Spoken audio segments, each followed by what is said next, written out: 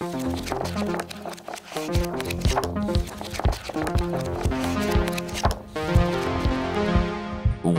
to Esika Sultai Friends. As far as opening hand goes, I do like it, but we've got one land, so that is not that good. So let's go to mulligan on this one. And that's going to be Brainstorm with Rampant Growth. Yeah, I think I kind of like I don't really want to go past that. Past 6. So yeah, let's see if we can't make this work. So let's go ahead and keep this, and then let's see what card we want to put on the bottom. I think at this point, I kind of like, do we want Venser on this one to send the commander back to the command zone? Because I do like Toxic Deluge. Let's do this. Let's put Venser on the bottom because I kind of like Arcolo. So let's click OK. And our opponent's going to be on play, so hopefully we draw into another land. But yes, welcome to Esika Sultai Friends. I'll kind of talk about the build here in just a second. Let's go and cover our commander. So we're playing a Sultai build of Esika. There's no red or white in here. I know it is 5 colors, but you know, I'll get into that here in a second. Let's go and lead off with Breeding Pool. And since we do have Rampant Growth, I like shocking this in. That way we can be online for Brainstorm. So we're playing Esika, God of the Tree, Vigilance. Tap, add 1 mana of any color. Then legendary creatures you control have tap, add 1 mana of any color. Then we also have the Prismatic Bridge. At the beginning of your upkeep, reveal cards from the top of your library until you reveal a creature or planeswalker card. Put that card onto the bottom. Put that card on the battlefield, the rest on the bottom of your library in a random order. And that's going to be Cultivator's Caravan. So, off of Mishra's Workshop. All right, there we go. All right, so let's go for Brainstorm. We've got our work cut out for us. Luckily, we do have Toxic Deluge. So that's going to, ooh, look at that. That's going to be Mana Crypt and Abrupt Decay on Cultivator's Caravan. Yeah, I like that. All right, so let's put Arcalos back on top, and then we're going to draw into Vraska's Contempt next turn? Yeah, I think that'll work. Yeah, there we go. All right, so it's going to be Lightning Greaves on the battlefield, and we'll see exactly what we'll end up using this Abrupt Decay for, but if we can pop that Cultivator's Caravan, kind of slow their mana a little bit, that'll definitely help us out. So, let's lead off with Drowned Catacomb. It's going to come into play untapped, and we ended up going for Mana Crypt. But either way, we're not going to be able to go Rampant Growth and Abrupt Decay. So let's do this. Let's go Mana Crypt. And I think I like going for Rampant Growth. Yeah, that's going to be a good option for us. So let's tap down green. Let's tap down Mana Crypt. And I think we want to, so we need one more black source if we want to be online for Vraska's Contempt. So let's go and grab a swamp, that way we're good.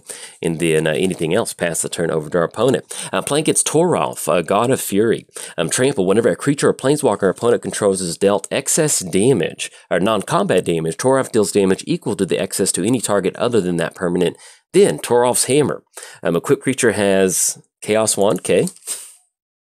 That sounds like a fun Abrupt Decay target.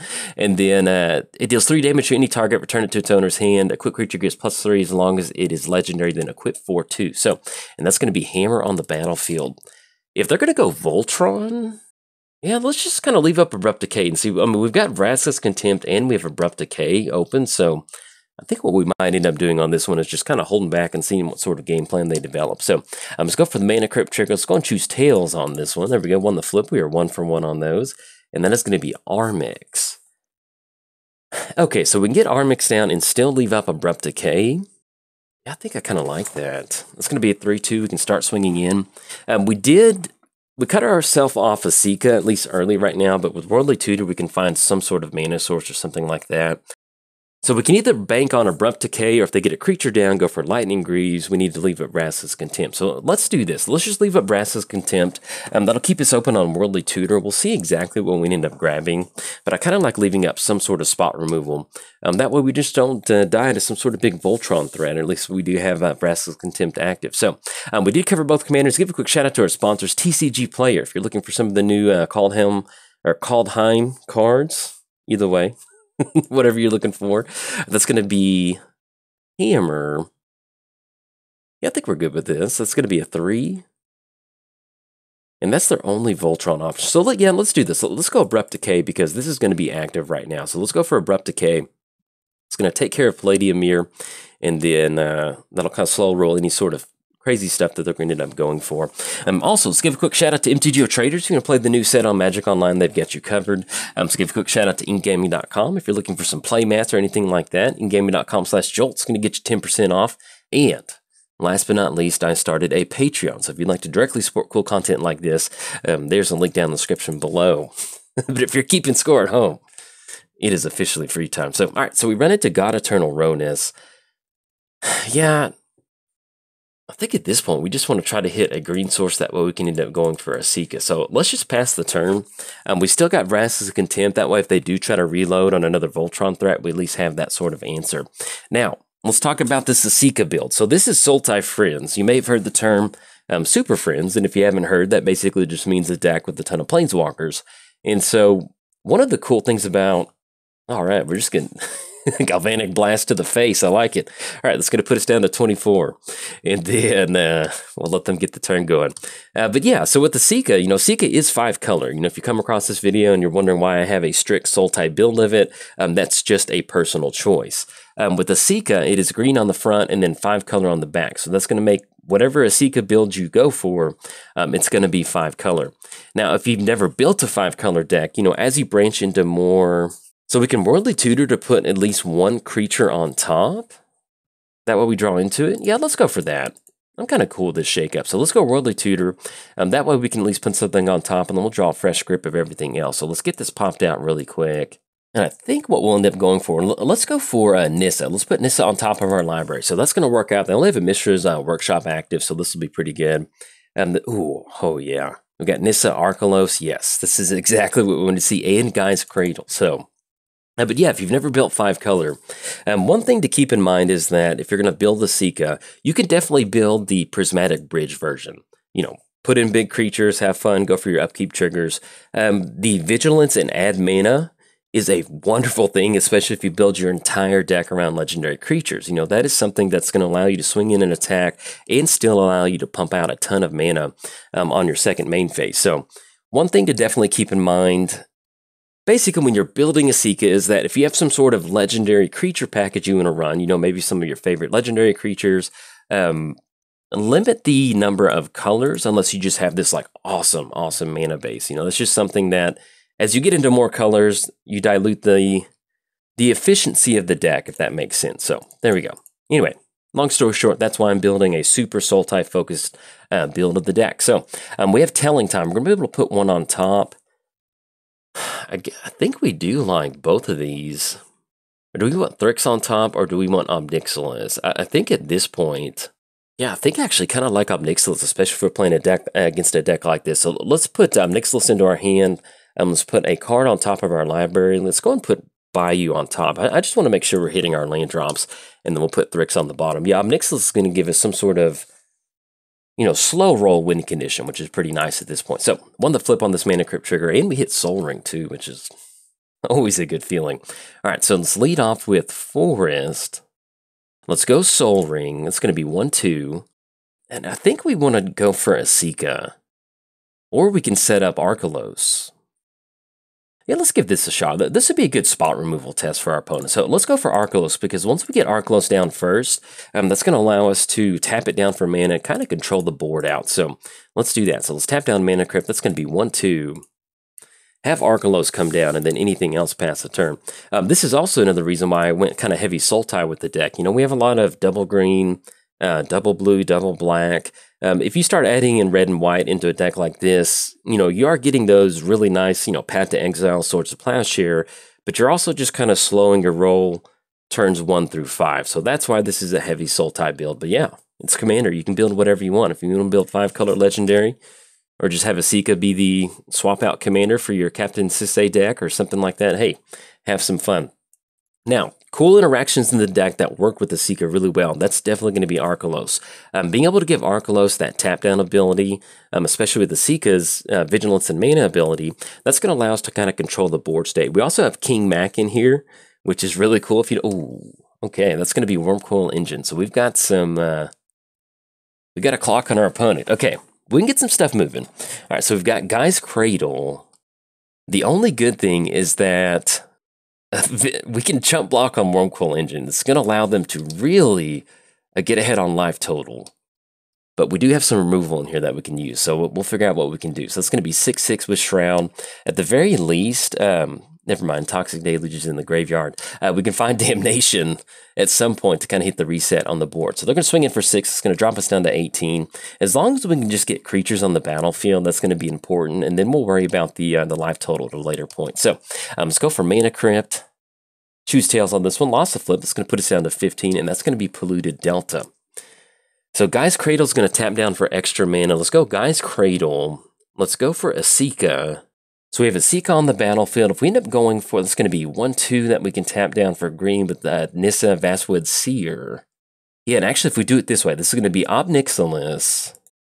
And then let's go for Nissa Vastwood Seer. So what we're going to do in this is we're going to go and tap down Arkelos for 1 green mana. It's not really going to matter, but we're at least going to go and get Nissa onto the battlefield. So there we go. Let's get Nissa onto the battlefield. Search your library for a basic forest. Okay, then anything else we will pass the turn. So they've got 4 cards in hand. They did hit that Wheel of Fortune. I mean, if they've got a board wipe, so be it. We're probably looking at something like Blasphemous Act or Storm's Wrath. Any of the 4 mana, 5 mana red rafts, definitely don't want to see it. But I think with their build, we're probably going to be okay on any sort of board wipes. The main thing right now is we just need to stop this kind of Wormcoil bleeding. But even if we don't close this game out, this is definitely what what we want to do. You can see where we can tap down Arkelos using Esika's ability that's going to make their stuff enter the battlefield tap. So that way, if they did have another sort of Voltron threat they wanted to swap Lightning Greaves on, we've got that option. Like I mentioned with King Mac, I think it has Inspired. And in fact, let me look that up real quick. Yeah, so it has Inspired, and whenever it becomes untapped, we get to exile target creature. So that's something that we could definitely use, well, not with Lightning Greaves, but you can see how good it would be with the build like this. And it looks like our opponent's going to hold off, so we'll take it. We got some land drops. We got Polluted Delta. Let's go and choose Tails on this Mana Crypt trigger. 1 the flip. That's a good feeling. Definitely want to start winning those. And I think at this point, do we want to scry with Temple? Or do we want to get the double polluted? Yeah, I think we got to go for the double Polluted Delta. So let's go Polluted Delta. This is going to be 3 life. Put 3+1 counters on Ob Nixilis. Yeah, we're already looking at a 6/6. Yeah, I like that. So let's go for Grakmaw. And so they do have the option to unequip the hammer. And it's going to be 3 damage. So I think at this point, what we want to end up doing is, I think we're just going to go ahead and proactively crack Polluted Delta. Because that way we're not really in a weird spot to where we already have that...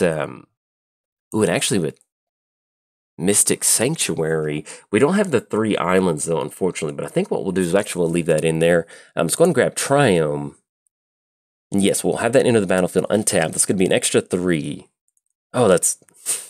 well, thank you, Arkelos. It's always a nice feeling to have a tri-land like a dual land. All right, so it's going to pop them down to 30. Yes, definitely going to use that ability. It's going to make it a 9/9. And then anything else...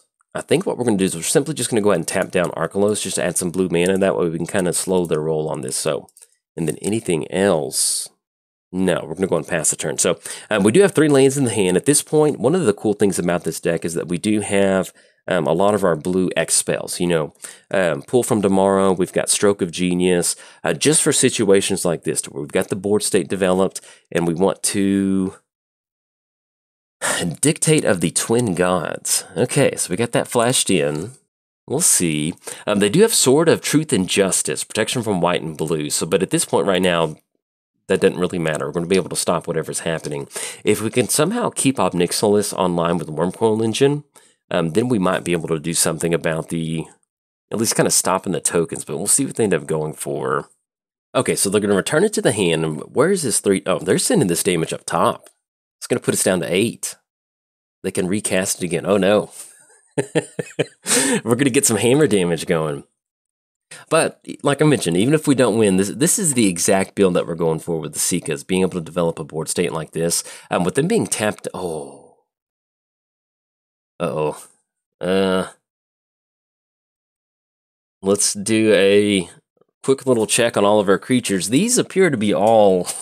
1 or more colors. Okay. Yep. Yeah, we'll return Esika back to the command zone. And then poor Grakmaw. It's like, hey, I get some triggers, but you're not here, buddy. So, all right, click OK. And at least we still end up getting the Hydra on the battlefield. We'll take that. So there we go. We got a 3/3. That buys us some time. But if we can hit a blue draw spell, that would definitely kind of help us get out from underneath this. At least we can stop the because they're going to recast it and be able to go for that damage next turn. But we've got a little bit of time because the Dictate is gone. So that is something. So I'm just going to choose Tails on this one. Lost the flip. Uh-oh. Down to 5. And then we draw into Worn Power Stone. All right, so let's get Esika back on the battlefield. And I guess at this point, we're actually going to... Yeah, let's get Esika down. I think at this point, we're just going to dump it out. So let's go for Esika. Let's make the land drop. That's going to be Temple of Malady. We're going to get the Scry and the Scurry and the Fever. Assassin's Trophy. Yeah, we'll put that on top. It may be too late for that, but yeah, I mean, just have universal piece of removal. We'll certainly take it. So that's going to be 1, 2, tap down Guy's Cradle. And then anything else. I guess we could technically leave up Esika. Now, we need to leave up a creature, because if they can somehow get rid of both of our creatures, then they're going to be able to swing in for combat damage. So anything else past the turn. But yeah, when you've got a all one or more color board state against all its dust, that's not too good. But you can see what we're trying to go for with a build like this. You can see how potent that Esika ability is. You know, if we're not worried about swinging into a Death Touch Wormcoil Engine, being able to give all your creatures that vigilance and then swing in, get that combat damage in, and then on the back end, use them for mana. That is a very good thing. Or simply just use them as blockers. You know, our life total got into about halfway point. We're able to leave them up as blockers, but we could have swung in 2 at the same time. So, but we didn't want to make any trades. So let's see what they're going for. That's a lot of mana right there. Apex, Apex of Power. Exile the... All right, let's go. Let's have some fun. So this is going to be Mana Vault, Crashing Drawbridge, Seething Song, Hammer, Helm of the Goodness. Blasphemous Act. Okay, so let's see how they go for this. Is going to be Seething Song. It's going to be 12. Man, this is beautiful. It's nice to see things like this. So it's going to be Gamble. Let's see if they do have 3 cards in their hands. So let's see what they end up gambling for. Usually you can kind of tell if they whiff on the gamble, because the really good card goes to the graveyard. So let's see. Magus of the Wheel. Yeah, so that was probably a dud. They probably went for some sort of red X spell, I bet. That's going to be Helm of the Host. Opponent's going to go for Mana Vault. But yeah, this will probably... One of the other cool things about this deck is that with the Sultai build, we've got some really cool options in here. We've got Rayan, R-A-Y-N-E, Rain, maybe Rain. But she's going to give us that option to get some card advantage if they do decide to target our creatures. If you're thinking about building Esika and you just don't want to go on a Prismatic Bridge line of play, just pick some sort of color shard or color pair that has green as its base, and then just kind of branch out from there. You can definitely build Esika, like a Gruul Esika deck. If you wanted to build Esika Abzan, that would be a wonderful option, having an Abzan option that lets you tap down all of your creatures. One of the cool things to just think about Esika is that you can just pretty much just do whatever you want, have some fun with it. Okay, so it's going to be Toralf. This is going to get the... And also, if you came to this video for Toralf, this is a very good showing of what is capable of the deck. So this is why it's always fun to post all the videos that I play, because we get, either way, you're getting a good showing for either from our commander or our opposing commander. So this is going to be Helm of the Host. That's going to be an extra copy of Toralf. My goodness, this is something else. Yeah, and either way, we've got 6/5, 6/5, and a 6/6. So not going to be able to stop it, even if we double block on this one. So we're just going to let the entire crew swing in. There we go. Good game for our opponent. You can see they've got some pretty cool stuff in there. Chaos Wand, different things like that. And that's going to drop us down to -13. So I will definitely be recording more videos with Esika. I don't really know if I'm going to be making any changes, other than I might be adding a few more kind of stampede effects. I think we do have Triumph of the Hordes in here, I think. Yes, we do. But you can see, you know, a board state like this, you know, having a few more kind of just tap all your creatures, swing and attack might kind of help out. But we got off to a good start. Got to showcase the Esika ability with Arkelos. You know, if we find King Mac or something like that, we can start exiling their creatures turn after turn. And so there's a lot of value in this deck. So I'm excited to get some more games in it. But if you enjoyed the video, hey, like and subscribe. Thanks. Bye.